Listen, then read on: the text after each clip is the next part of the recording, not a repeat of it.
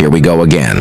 Barcelona are reportedly keen on securing a loan deal for Manchester United winger Jadon Sancho, according to sources such as The Sun and transfer expert Fabrizio Romano. The 24-year-old winger's future at Old Trafford appears uncertain, with Spanish outlet Sport claiming that the Catalan giants are closely monitoring his situation. Sancho, who endured a difficult season last year following a fallout with Manchester United manager Erik Ten Hag, has since been reintegrated into the squad. Despite this, he was notably left out of the matchday squad for the Red Devils Premier League opener last weekend, fueling speculation about his future at the club. Barcelona, dealing with financial constraints, are said to be exploring a loan deal for the English winger. The La Liga side is looking to bolster their attacking options, and Sancho's availability has piqued their interest. A move to Camp Nou could provide Sancho with a fresh start, and for Barcelona, it offers a relatively low-cost solution to strengthen their squad. However,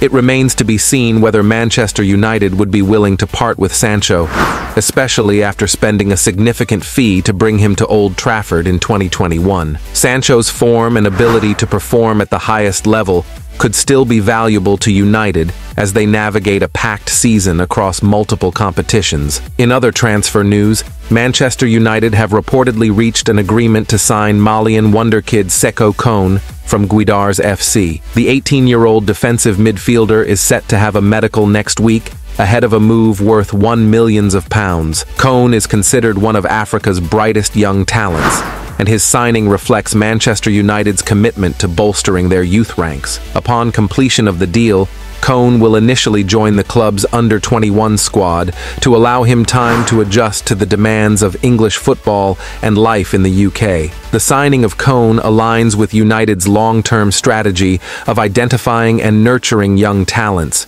especially in key positions. His arrival adds depth to United's midfield options for the future, and if his development goes according to plan, he could become an important player for the senior squad in the coming years. While Sancho's potential departure may dominate headlines, United's acquisition of Kone is a move aimed at securing the club's future, ensuring that they continue to build a squad capable of competing at the highest levels in years to come, again and again. Manchester United are reportedly in the final stages of securing a deal for Paris Saint-Germain PSG midfielder Manuel Ugarte, with trusted transfer journalist Fabrizio Romano and various other sources suggesting that the agreement is close to completion.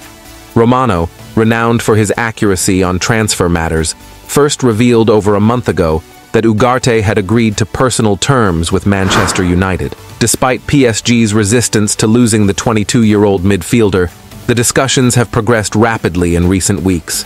United are now edging closer to finalizing a deal that could see the Uruguay international make the switch to Old Trafford before the end of the transfer window.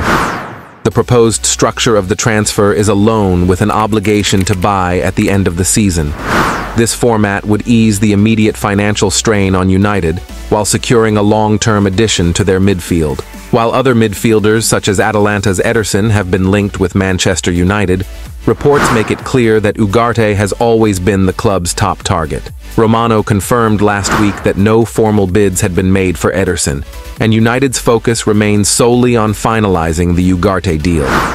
Talks between United and PSG have reportedly been positive, with the two clubs working on the final details of the move. United's preference for a loan deal with an obligatory purchase option aligns with their financial strategy, as they continue to make investments in other key areas of the squad. Should the deal be completed, Ugarte will add depth and dynamism to Erik Ten Hag's midfield options. Known for his combative style, work rate, and ability to win back possession, Ugarte would provide an important defensive shield in front of the backline, complementing the likes of Casemiro, Kobbie Mainoo, and Bruno Fernandes. United's midfield has been a key focus this summer, with the need to add fresh energy and versatility to compete on all fronts in the upcoming season. The acquisition of Ugarte, a player known for his aggressive pressing and tactical intelligence, could prove to be a smart move as the Red Devils seek to challenge for major honors in both the Premier League and Europe. With the deal now in its final stages,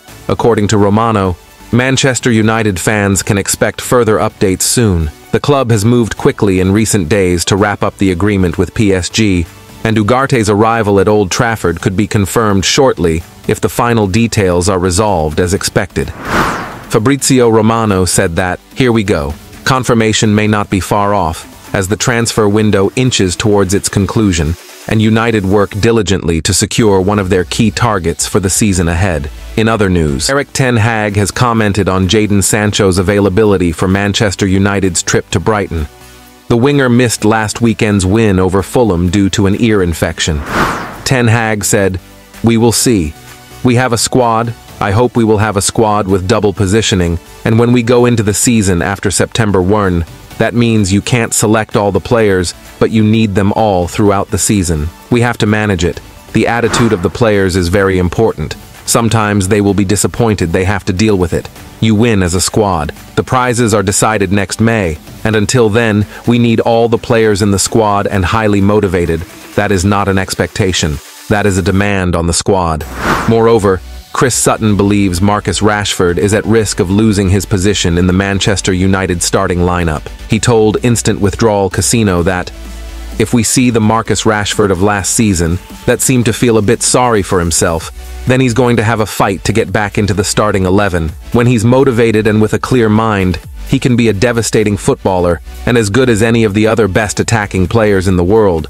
But it really depends on which version of himself decides to turn up this season. If Rashford returns to the squad in a good state of mind and with a clear head, Manchester United will have a better season than they did last year. There were certainly issues in the goal-scoring department last season, and his lack of form was a big contributor to that. It looks like Erik Ten Hag will have more players to pick from in wide areas and up front, which gives him a good selection headache to have, but a fully firing Rashford can still be a massive asset for the club. Meanwhile, Joshua Zirkzee has been tipped to instantly build on his first game match-winning heroics. Manchester United's new £36 million frontman came on to drill the only goal of last Friday's Premier League opener at home to Fulham. Ten Hag said, "Very pleasing that a player who is a striker scores his first goal in his first game. That will give him the confidence. I'm very pleased that it's happened. It gives him confidence and gives us confidence as a team." Elsewhere, Erik Ten Hag wants 2 players challenging for every position. The Manchester United boss is still expected to bring in PSG's defensive midfielder Manuel Ugarte. Ten Hag said, "We will see. We have a squad.